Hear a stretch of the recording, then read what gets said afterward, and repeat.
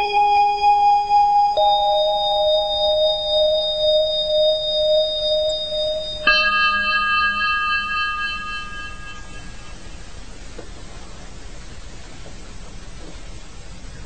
we're back.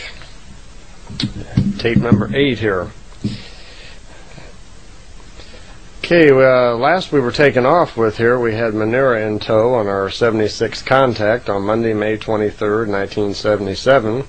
And he'd been asking Meier where Semjase was, and she said that, well, she'd been gone, she was staying away so as not to interfere with the development of the new community and the new house, because Semjase had a way of always wanting to be involved in everything, which is getting too close to Billy and the other people. So she felt it best that she stay away for a while, and it had been about 3 months. Meier warns Billy that the Befath are causing more problems, and they are getting ready to do something. They're very concerned about Billy building this center and founding a center for spiritual growth and truth, and they're very concerned about the security. She says also to find out that many members of Billy's group are being influenced by the Fath already, that they are projecting thoughts into their subconscious, unable to defend themselves and discern where these thoughts are coming from. Already many members of the group are finding themselves influenced by this and developing wrong thinking.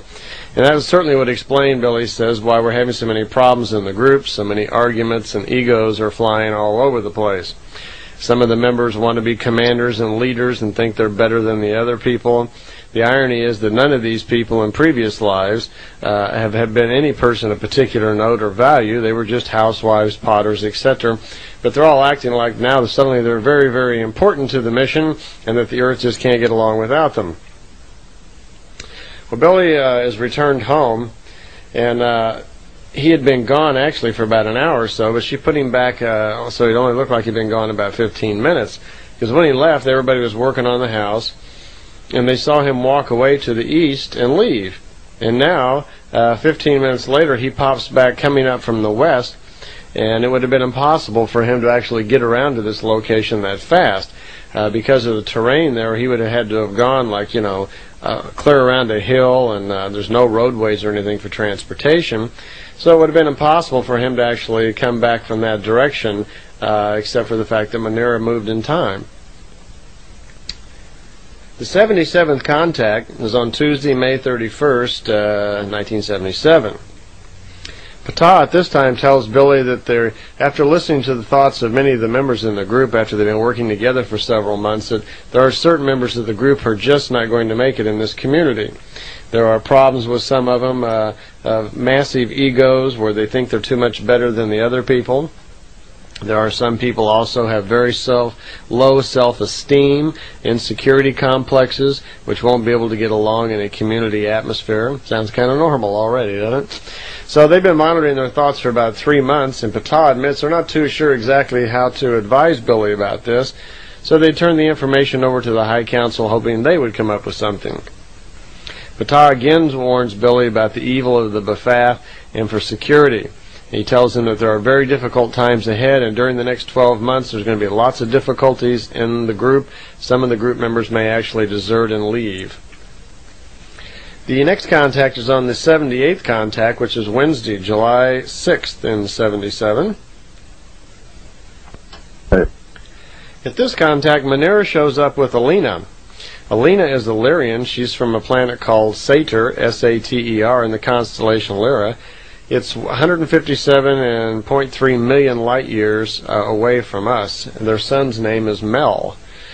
Some of these names just crack me up. Here's a son named Mel. You know, we'll have a planet named Bob and a moon named Nancy or something. I love these names. The interesting part was that Billy once before, when he had a contact and first met Meier, he was able to play with her beam pistol, and has some pictures with that. Alina brings him a gun also, and he's able to take pictures of Alina's arm and body and so forth, but he has to black out the face on the negatives, which he does. And he gets to shoot a few holes in trees and twigs and things. And this is an old gun that she has. It's about 600 years old. and there are a few pictures of it around. I show it at talks every now and then. It has two little boxes on it, and when you pull the trigger, the two boxes, I call them boxes, are just little containers on the gun that control certain radiations. And when you pull the trigger, it just dissolves things. There's no sound or light, but anything within a range of 37.2 kilometers just dissolves without a trace. Only that place where it first hits something is there like a carbonizing or a little burn mark there when it first hits something. She says also on this weapon, if you pull the trigger back farther, that it releases only the front box where the two elements don't mix together, and it has like a self-defense mechanism. It doesn't kill someone. It has the effect of like drugging them or knocking them out somehow. Their newer weapons are much more advanced, she says. They're far smaller, and they're also connected to the brain waves of the person who owns the weapon. Only that person could actually fire the weapon, and it's more sophisticated where you can actually almost think what you want the weapon to do, what you want it to hit, and it will just aim at it and fire for you. So it's far more sophisticated, but they didn't have one of those for Billy to play with. Billy asked about her ship. Wanted to know a little bit about Meier's ship, because he noticed the animals didn't run away when the beam ship came. And she commented, well, my ship is not a beam ship like Semjase's is. It's a different kind of ship. And it works off a different principle. It's not a beam ship, so it doesn't produce these electromagnetic vibrations and oscillations that the animals can pick up. Her ship flies by what she called a densification of atmospheric gases. These gases are then compressed and exhausted somehow. So it sounds almost like a rocket sort of thing, where some sort of sophisticated system of gas pressure that they used. She says it cannot fly in outer space. It was just designed to be used in atmosphere around planets. So a little different ship here. Meier and Alina spend a little time praising Billy about how well he knows so many different forms of manual work, carpentry, electrician, and so forth. And they keep a lot of praise again on him about being such a logical thinker and so advanced and so different than all the rest of us earthworms. So again, all through the contact notes, Billy is constantly being praised and kind of patted on the head and told how good he is. And it's obvious by this time that, you know, they're doing this all the time to keep his spirits up, keep him going, keep him on his mission. It's just a constant thing all the time. The 79th contact was on Saturday, July 26th, 77. Billy's not feeling very well, and he thinks that he's been poisoned from some sausage. Semjase has returned, and he's having a contact with her. And she says it's not food poisoning, and she brings him into the ship for an examination, and right away uses some little device which reveals in his blood that there are some sort of parasites inside of him.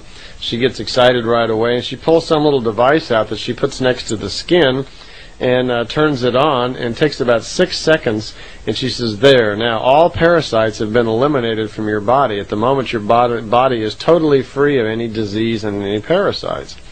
So I'd sure love to have one of those little devices. She warns Billy that something's gone wrong here, and she can't understand, you know, where these parasites have come from, so she's going to look into it. She also, on that contact, warns Billy that there are very dangerous egos forming in the group, which are going to cause a lot of problems for him, and it's going to make it very difficult for the group to come together. Billy asks if Quetzal is going to go through with his promise of a demonstration of the ships for the rest of the group, and she says at this time, well, he had planned to, but he is so concerned by all of the ego, jealousy, and anger that's raging in the group trying to form this community that he's going to hold off on that, and he'll let Billy know later on. On the 80th contact, which was Wednesday, August 24th, 1977, Semjase is moving her ship next to a tree to meet Billy when she picks up really strong feelings of pain from Billy. Well, this is kind of a surprise to her. She's never felt this before. Something's wrong. So she reacts kind of quickly, and pulls the ship away real quickly and causes the top of the tree to be damaged, which later on she moves the tree so it what did not exist in a time when it could get hurt. But she's hurt this tree, and she's feeling bad about that. So she goes back and reports to Quetzal that something's wrong with Billy. They look into it and find that Billy had been attacked by some little critters. Apparently these Befath guys had put some mechanical looking little bugs in a tree on Billy's property. The little mechanical bugs, whatever they were, would fly around, letting out some sort of bacteria in the air. And this was what was poisoning Billy and causing his thinking to change. Apparently everybody at the community, at the group there, this bacteria had gotten into them also. So this might explain a little bit why they're having trouble getting along. The outshot of it was that Semjase says we're going to destroy all these little bugs in the tree where that's coming from. And Billy says, how are you going to do this? And she says, well, I use this device here in the ship. It's kind of like a beam device, like those pistols you played with. But we can control the intensity of it and how far, the range is. And Billy says, can I give it a try? She says, surely, okay, let me show you how to work it. And she's explaining a little bit about it, how you move this device and for aiming, and you move this little handle here and so forth to make it work. And she says, I'm 38 meters from the tree. Let me move in a little bit closer. And as she's moving the ship, Billy goes ahead and fires. And she gets a little excited, like, what have you done? Wait a minute. I haven't got to stop the ship yet. He says, that's okay. It's all done. And she looks, and she's very surprised that he had figured out how to use the equipment so easily, and he'd accomplished the task so simply. And he says, it's really no big deal. It's a very simple device, and anybody living on Earth who's used to messing with mechanical mechanisms could figure this thing out very simply. Probably all these kids we had that play video games would have figured it out in a flash. But she was a little surprised because they're not used to doing mechanical things, and when that device is installed in the ship, she says it normally takes them an hour or two to be checked out on it and trained how to use it. So apparently they're not too mechanical minded. They probably have droids and things that do so much for them that they're just not used to figuring things out on their own. On the 81st contact, which was Sunday, September 4th, 1977, a rather unusual thing has happened. Apparently the Befath have shot at Billy's house. Apparently what has happened, they've aligned themselves with some ETs from the Pegasus system, who are really rather kind of wicked in thinking, apparently. These beings have a weapon somehow that takes thought energy, concentrates it, they can aim it at something, and it causes vibrational oscillations that cause matter to break down. And they've actually fired at the back of Billy's house and destroyed part of the wall on the back of Billy's house. Well, Billy listens to the explanation of how it worked and who did it, and he's kind of upset, but he doesn't seem to be as upset as Semjase is. The outshot of it was that Quetzal stations a telemeter device over Billy's house for security, so they'll know if any of the Befath ships come around again. They repair the wall, by the way, make it even stronger, and Billy's making jokes about, will this wall now stand up to those Befath knaves? But the humor again escaped Semjase. She did announce to him that early when she was explaining about the effects of the Bermuda Triangle and the two giant suns whose radiations were causing the effects, that the Earth had moved out of a position where it was now affected by those. It was no longer affected by those radiations. So the effects of the Bermuda Triangle as far as radiations from these suns causing time movement is over as of July 10th, 77. It's still possible that there could be other events there, but it wouldn't be caused by these radiation effects. Some of the effects in the Bermuda Triangle and the Japanese Devil's Sea, as they call it, and around Madagascar, are also caused by magnetic storms on Earth, climate changes, crime, etc. Not all events were actually caused by the time warp.